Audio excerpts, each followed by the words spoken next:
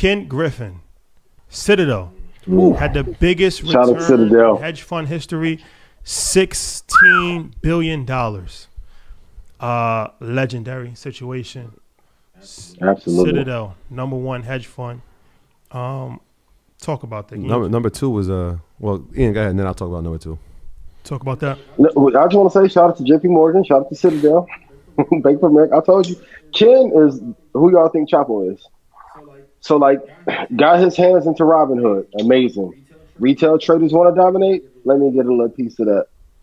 People want to be in crypto. Let me get a little piece of that and put my hands in there. Market wants to fall apart. Going back to the part 2 of Jones lesson, you have to be in flow with the market. Even the best time to make the most cash is when there's chaos. There's a reason I kept screaming that Ken is one of those ones. And John Paulson's trade was amazing. That was classified as the best trade ever up until this point. But to knock out $16 billion in a down market to produce incredible alpha for clients, when most people think that it wasn't possible, I can't do nothing but tip my hat off to it. This is a legendary trade, legendary quarter and year for them. That's why I always say follow the money. Outside of the Robinhood debacle, we didn't hear much from Ken. Now compare that to Kathy Woods of 2020. I love Kathy. I told you about the soon demise, but the best investors, best CEOs that I like the most, once again, are really quiet. Like, it's a quiet display of wealth. That headline of $16 billion looks better than whatever proposed returns that Kathy was going to have in 2020. Follow the money. Go look at their portfolio. See the top 5 things they're invested in. For my traders that are super serious, go reverse engineer everything that they're doing and everything that they traded to see at what levels, what percentages down they were looking to short and buy back long. Kudos to Citadel. Yeah, 16 billion is a record. It's a lot of money. It's a lot. Ray Dalio was number 2 at 6 billion. You might have heard of him. Not bad. Heard of him. Shout out Ray. Yeah.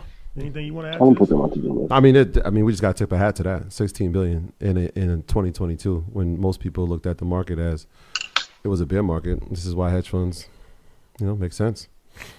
Yeah. Mm-hmm. There's a couple people who did not report though. So I know George Sanos. They didn't have his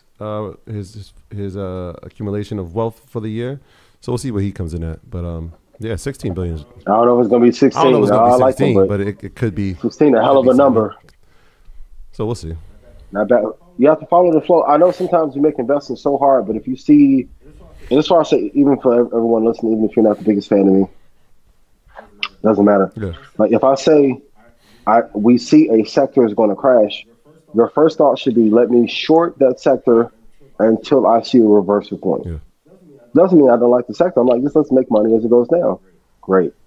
If it turns around, let's go back up. Even when I said Bitcoin $9,000, like if Bitcoin goes to $9,000, I'm going to put a lot of money in it there because I know a lot of institutions will buy.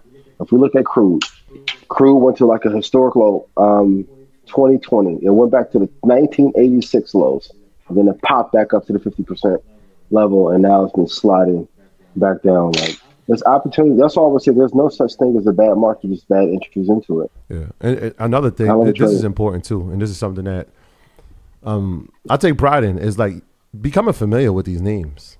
So like Ken Griffin, Paul Tudor Jones, George Soros. It's important to know these names, Ray Dalio, because you never know when you can be in a situation where you're going to see them. Like, that's one of those things. Like, I'll look in the room, like, I always tap Shotty, like, yo, you see who's in the room? He's like, who? And I'm like, yo, he's the CEO of JP Morgan. And we just happen to be in the room with him. Like, it's important to be familiar with them. I mean, I would argue that if like LeBron walked in the room, we would recognize that. If Jason Tatum or, one of these guys, Greek, obviously just for the hype, but any of these NBA All-Stars, if they walked in the room, we would know it. It would be no question we would know who it was. We don't know who the wealthiest people, some of the wealthiest people in the world are. And we could be in the room. So my thing is like, let's familiarize ourselves with that too. Let's study it like we study statistics from who's averaging the most points per game. And it matters way more. That's also by design too, though, because we met a guy.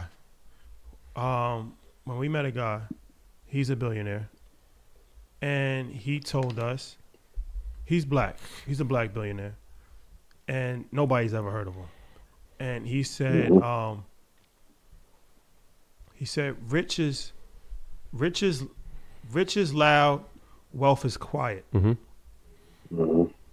Rich is loud, wealth is quiet. What is the benefit of being well known? If you up, let's think about this for a minute. If you're up $4 billion, right? 5 billion, 50 billion, 1 billion, 400 million. What's the real benefit of being well known? Because the only thing that's going to happen is people are going to start hating on you, and then you're going to worry about people trying to come at you, and then the government's going to attack you, and then it's like, you know, it's going relatives and everybody's going to come, and you're going to become a target when you can just walk through Target, the grocery store, Target, by yourself, no hassle. It's like is that Dan Cathy? Yeah, but is that well known or famous, right? Because I'm not even saying well known. I'm saying that we should be aware of who they are, especially in the investment world. And I would say the majority of people, especially the people we ran into over the past week, they're probably unfamiliar to a lot of people, right? My thing, I'm not even asking them, hey, you guys should be famous. I'm just saying, like, we should know that. Like, this, for instance, we went into Palantir, and we'll probably talk about them later, right? Would the average person recognize the CEO of Palantir?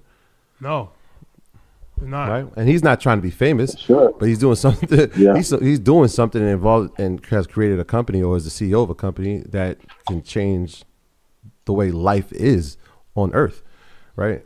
And we're not familiar with that. So my thing is, like, let's become more familiar with that. Let's get more familiar with the CEOs of some of these companies, so that we know what's going on, right? Like, it's cool to be entertained, but it's more impressive to be educated. Isn't cool to be entertained though? But that also goes back to, so I don't know if everyone really wants to be rich or be wealthy. That might be true. I told you, like, the biggest PR companies that I know right now are the ones that the wealthy are paying to be out of the press. Can anyone name me 4 executives at Saudi Aramco right now?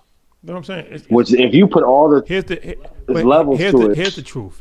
You want the truth, or you want the fairy tale. The truth is that you're not going to know these people unless you're in that space. The average person is not going to spend time. The average person is just trying to pay their bills and trying to just get through the weekend and trying to put their kid through grammar school. They don't have time to look up hundreds of CEOs, and you learn that. Yes, they do. You learn that. You get face recognition when you're in the space. When you at dinner, when you end cocktail hours, that's when you get that. You learn. But how do they learn? LeBron, time to do it? Kyrie, they have the time. No, they really don't. What they choose to do is different. They can make the time. No, they really don't. Yeah, they do. They really don't. They got time to talk crazy in the comments. Yeah. No, they got. You got to quit. It's about what you're doing with the time. It's more than. It's not that they don't have the time. I'll stay in the house 6 years. Yeah. And grinding 6 years. And people are like, oh, he tripping. Da da da. Like, no one has to agree with my philosophy. One thing no one can ever say is that I'm not free. Playa, Dubai, Ghana.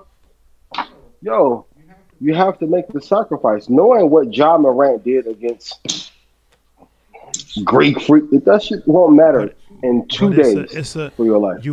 It's a fish trying to swim up off a waterfall. It's not gonna happen. It's not gonna happen because, of course, Ja Morant, that's in your face. That's publicized. That's on social media. It's on ESPN. It's there. It's documented. It's right there. It's easy. You don't even have to try to research it to know who Ja Morant is. They can Google who Peter Thiel is. No, I'm just saying a couple top CEOs. Yeah, of course. But that you're not gonna know a vast majority of CEOs. You're not. It's not gonna happen unless you're interested, right? Because you got to get interested. Yeah. When entertaining trains you, right? That's what they said. It's not entertaining. And I said it. Listen, once you pass 18, if you're a man, you need to stop being a fan of other men. That includes me too. You can't be idolizing other men that are doing ish out in the world that you should be doing. No pun intended. My graduates from my school being Forbes, bag drop. Bag drop. A mic drop, bag drop. Bag drop.